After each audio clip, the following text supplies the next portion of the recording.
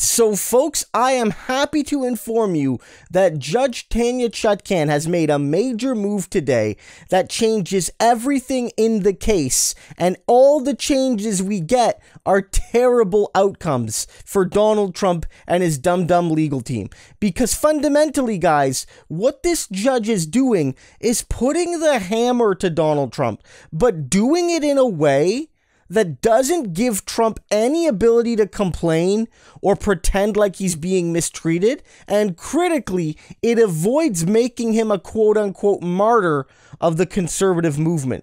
And that is essential, the way she's handling this. And we're going to break that down, as well as a key move that she's made, a key announcement that does change everything. But hit the like and subscribe button, because what people are noting is that she is the master, it seems, better than any judge we've seen thus far, maybe, of really striking that balance between letting Donald Trump, do what he wants, as terms of what citizens have the freedoms to, but also punishing him in clear ways without, again, either breaking the rules and being too unfair to a defendant, or especially without making it look like Donald Trump is being treated harshly. All of that is brilliant by her. And what this notes here is that it gives her the ability that when she does need to eventually crack the whip fully, she'll have the leeway to do so. Listen to this, because it helps set up the announcement that's coming and the critical move she made. I just keep going back to everything I've ever seen regarding proceedings before federal judges and federal courts. And, we talk about equal justice under the law. Yes, Donald Trump has actually been indicted for trying to overthrow a presidential election. But Chuck, I just, again, in my limited experience,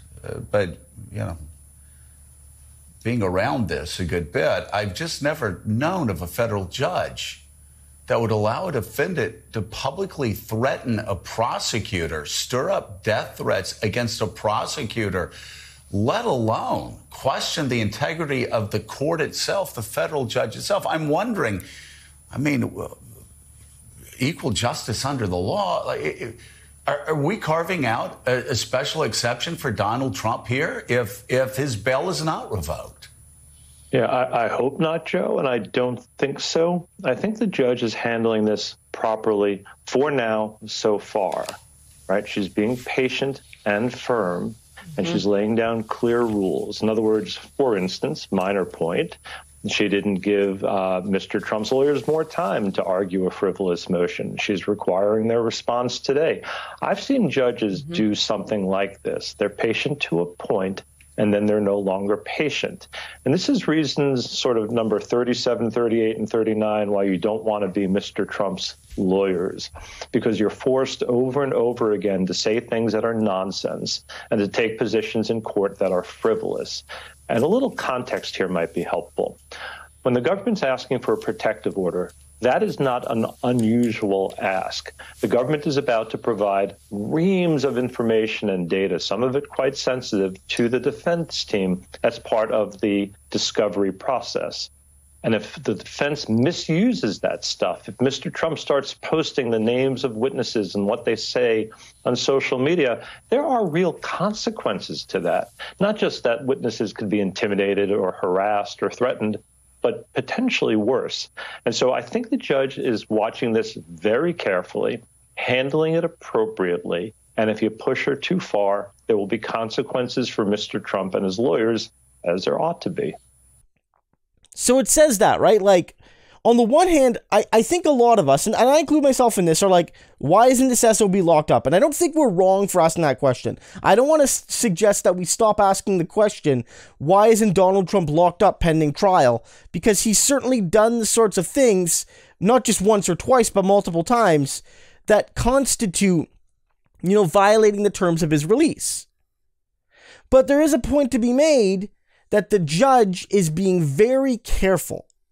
And she's doing this in a way that, again, it shows to the world that it's Donald Trump being the unreasonable one. Because judges in these high-profile cases understand that, again, it's a political thing. It's not partisan, but when you put Donald Trump on trial, it's political. And the judge understands the political process. Now, again, that's not going to ultimately determine her rulings or how she handles evidence, the questions that are allowed to be asked to the jury, and how she manages the interactions with the jury and all of that. She'll be fair on that. But she also understands that there's this political ecosystem influencing the case, especially from the MAGA wing of the Republican Party. And if she goes all out against Trump right away, they're going to backlash. What she's doing is being careful. And this kind of goes on it again, that she is playing this, very cautiously, but effectively. Intimidate the witness. And listen, let me just help everybody that's involved in this case if they can't figure it out. Donald Trump was trying to get the names, or people around Donald Trump were trying to get the names of FBI agents out that searched his Mar-a-Lago home, desperately trying to get them out so they would be threatened.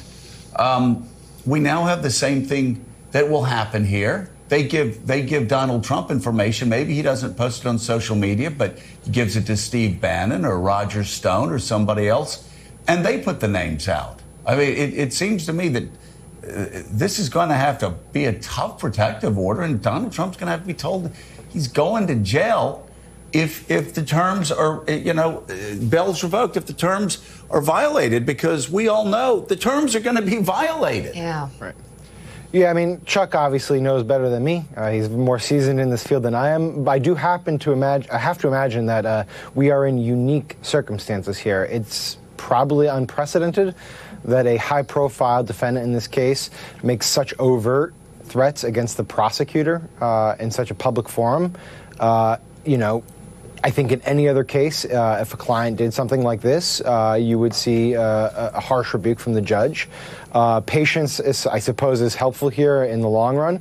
But, Joe, I'm with you. It's hard to see how this is tenable at all. I mean, look, if you look at it, putting aside the legal stuff, you look at the political stuff, Trump's, almost the entire reason for his campaign at this juncture is he's going to fight his prosecution. He's running on a platform that he is being unfairly persecuted and unfairly prosecuted here. And so he has to be out there publicly railing against Jack Smith, railing against Mike Pence, who almost undoubtedly will be a witness in this trial. Trump's own lawyer has said he wants to call Mike Pence as a witness. It's compelling him, if not for his personality, it's compelling him also to take these steps that are incredibly radical for a defendant to take.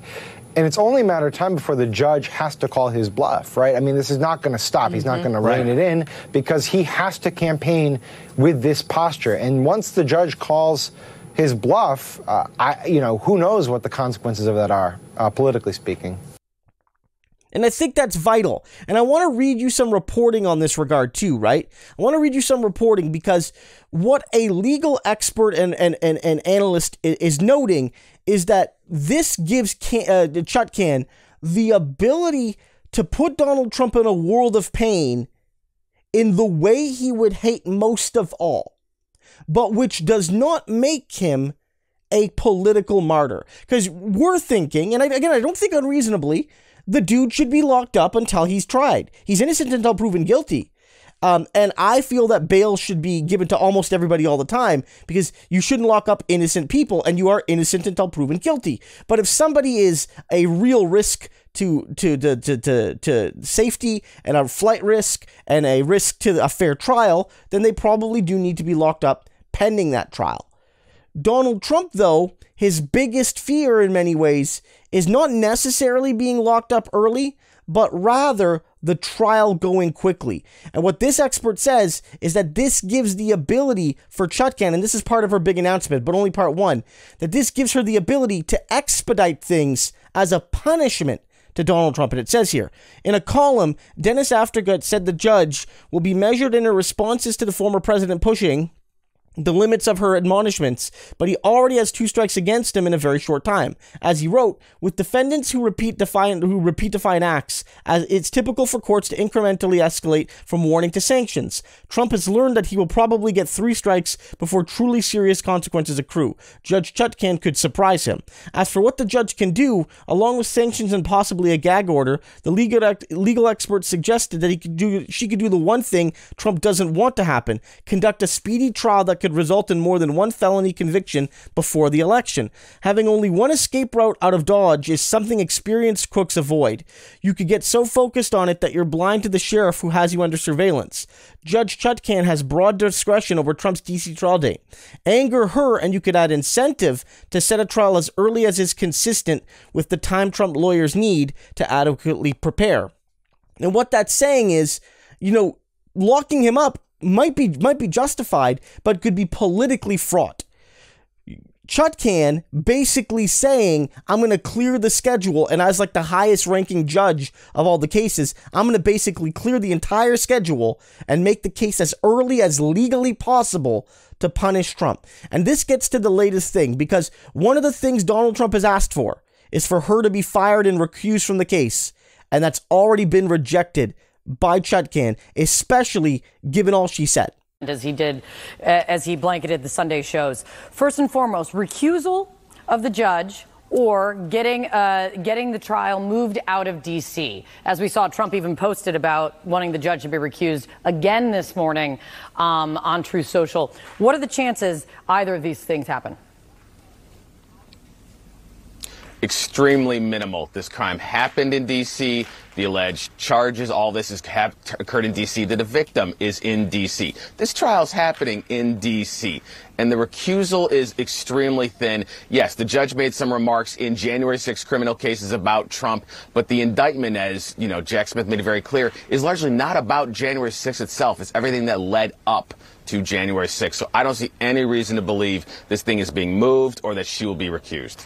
And then I think a different person than Donald Trump could act with a scalpel instead of a sledgehammer here and carefully choose his words and be careful about what he says on the debate stage. Be careful about what he says to his associates. We all know Donald Trump's not going to do that. And I guess from my perspective, what I think the judge is going to do, because she's a very savvy litigator, a lot of experience, I think what she's going to do is instead of trying to take action based on his speech, let's say in a debate or with his advisors, I think she's just going to continue to rule against him. She's going to continue to accelerate the trial date. Ultimately, from my perspective, she's going to teach him ultimately that at the end of the day, she's the decider, and there's a real big consequence that comes if you're going to try to constantly flout the judge's rule. So I think it'll be indirect. And I think ultimately, as a result of him flaunting and going against the judge's rules, I suspect he's going to get a speedier and speedier trial. That decision recently to deny a motion for just a 3-day extension, I think, is a preview of what's to come. So it's not going to work, and we don't even need to hear what she's saying. She's announced her decision on the Trump recusal thing via her existing voluminous work on J6. All the arguments Trump's making about why a trial isn't fair in D.C. have been made hundreds of times by regular J6 thugs. And Chutkaå in particular has rejected them every single time. Trump is pissed off the judge, and she's going to punish him, but in a way that doesn't make him look like a hero.